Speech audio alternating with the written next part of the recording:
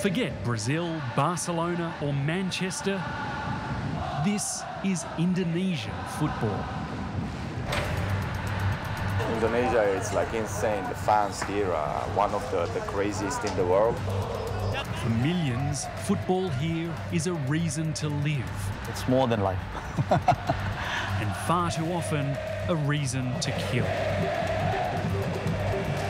It's one of the world's most deadly leagues to be a fan.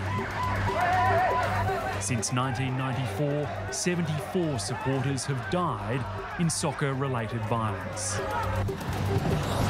In this Muslim nation, it's not alcohol but iced tea fueling the fervour of fan mania.